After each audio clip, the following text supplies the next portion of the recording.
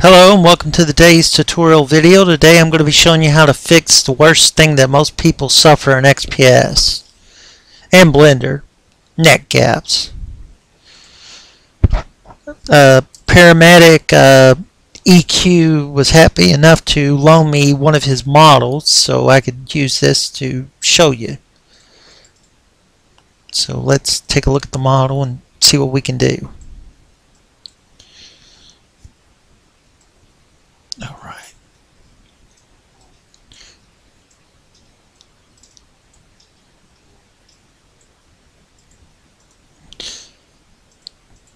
I was hoping it was a DLA model, but for one, I don't even see a neck. Oh, crappy, it's one of them type.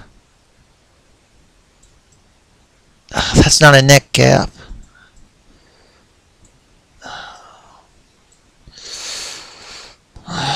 Give me a second. I think I got a model that I got a neck gap with. I was creating yesterday on live stream. I think it's a Noco bunny. I don't know if I still got it. I might. Let me check. It might be two. Because I ported Hinoco bunny outfit for a friend that wanted it for renders. I think this is the one that's got the neck gap. Let me check. If not, it's one that's got the neck gap. Because sometimes even the neck gap can happen to me. Yeah, it's one.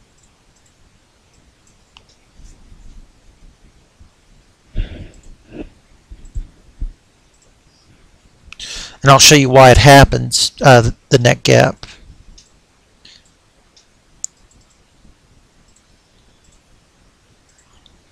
Oh, that's right, it still don't got a root hip yet. I forgot. But I'll show you why it happens.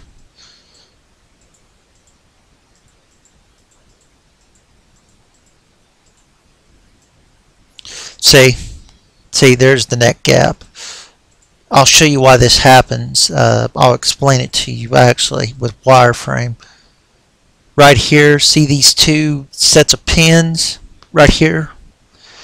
These pins have got to intersect with each other, which right before we get into the how-to video, I'll save this and I'll actually show you how this works.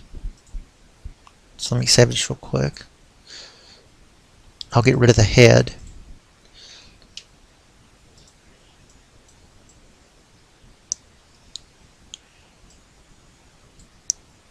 Should be all of it, I think.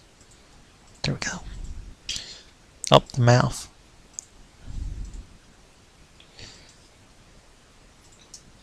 Okay.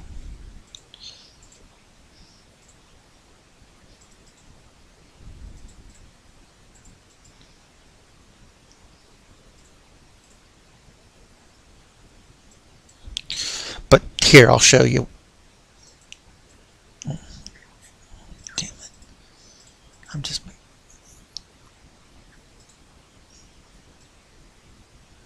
This might be the wrong head.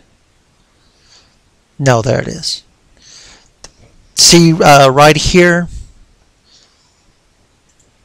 these lines need to either intersect like that or be next to each other,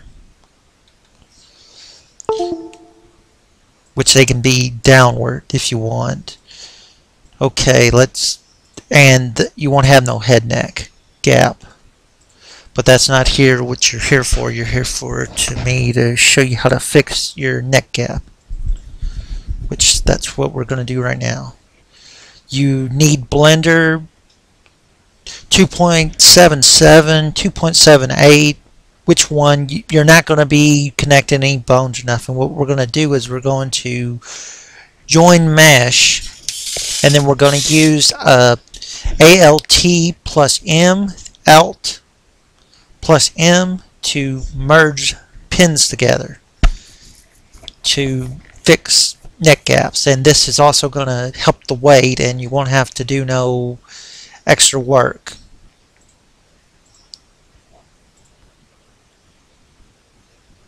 That's tools, that's DOA files. Wrong one. Bunny Hinoka.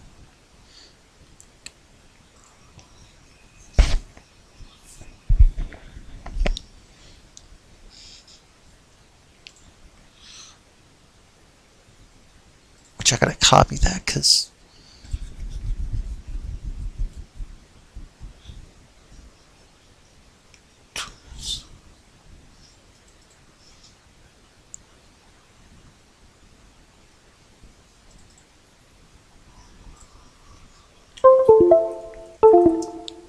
I hate when it does that.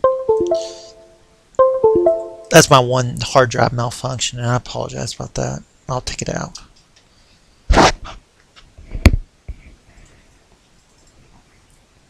Okay. That should be hopefully the last time. But what we're going to do is grab the head, hold in shift, grab that, and move it to a second layer, and we're just going to move it over here. And now we're going to join these two together. Do the head first, and then hold shift and again click on this, hit Control and J, and join. Now it's time to learn pins, on how pins work. These are pins right here. You can do edges or edge. You're just going to click on one pin and click on another. Make sure that this is clicked on, because if you have this off, you can do the back end too. So make sure that this is always clicked off. See? Which I'll show you there. As you can see, it doesn't go through. Now we're just manually just going to go to one pin at a time, alerting them at first, and just keep doing this till you do them all.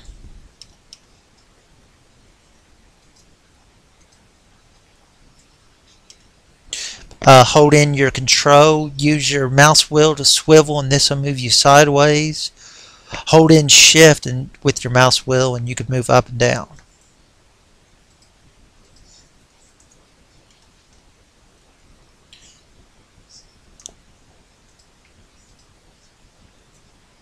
And we're just going to go all the way around. This is the same way that we do sewing, as Knightley likes to call it.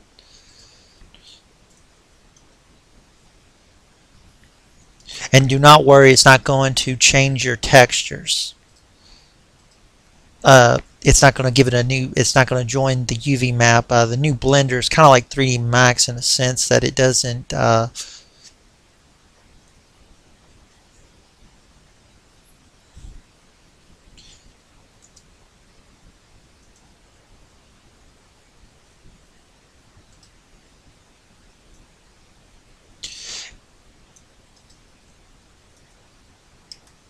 just keep doing this over and over and over till you get all these done, and this will fix your neck gap.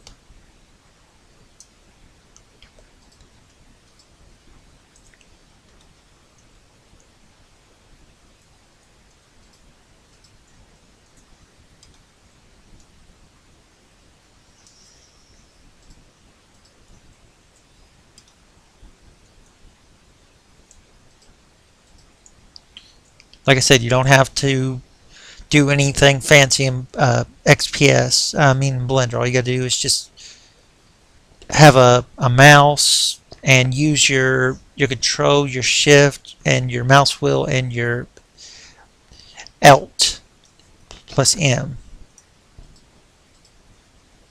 ALT+M to merge. This is pretty much what you'll use too to create outfits and stuff when we get into advanced videos on making your own outfits with mesh parts, which I gave you a little sample of that with making panties.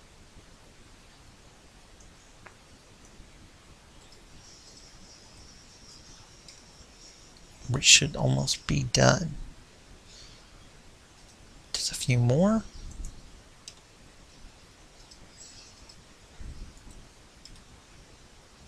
Okay.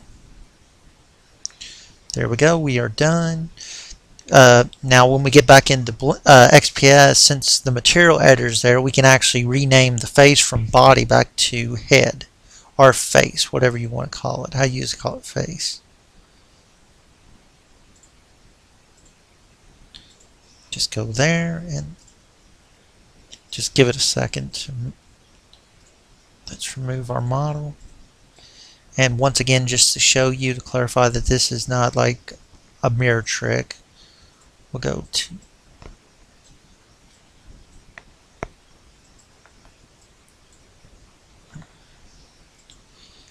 neck upper and show you that, oh, that's right, I took out the head, I keep forgetting. Oh, my bad, sorry about that.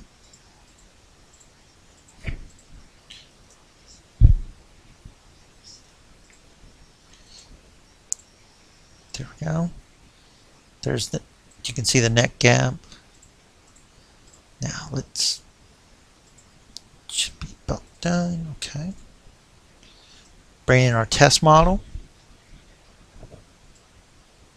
Oh, I forgot she's down on the ground because she ain't got a root hip yet. Okay.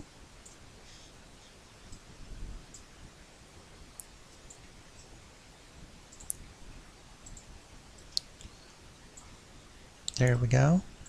As you can see, there's no edges. We'll use wireframe to show you. And then I'll show you the model done, which I'll show you that there's no problem with her. This after hair and everything's been attached. I know this video is kind of short, but this video was meant to help people want to learn how to. Let me see if I can Hinoko's pose back in here.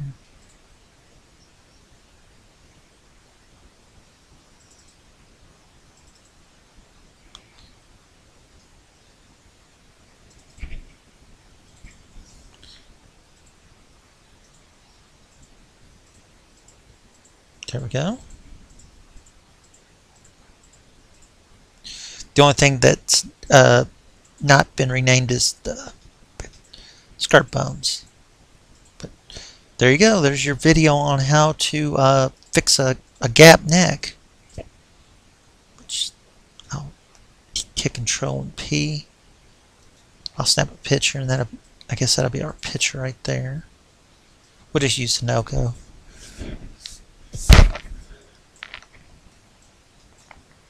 Right there. That'll be our picture for this video.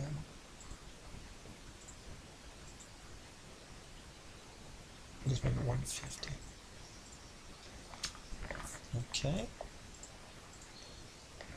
If you have any questions, comment below and tell me what you think. And do you know how to use Blender? Do you want help or anything else? Just comment below. This SSPD saying, take it easy, guys. Have a great day and a better tomorrow.